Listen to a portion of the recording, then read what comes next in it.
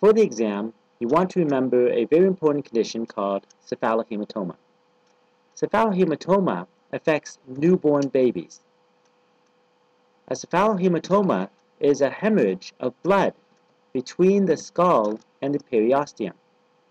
The nursing intervention is to observe the newborn baby. Here's a typical type of question dealing with cephalohematoma. Jacob, a one-day-old healthy newborn, is going to be discharged from hospital with a cephalohematoma. The priority nursing intervention at the time of discharge would be to instruct the parents, 1. To assess the fontanelles for bulging during crying, 2. To observe for signs of jaundice, 3. To feed the infant with formula every 3 hours, or 4. To measure the infant's input and output in 48 hours. The correct answer is 2. To observe for signs of jaundice.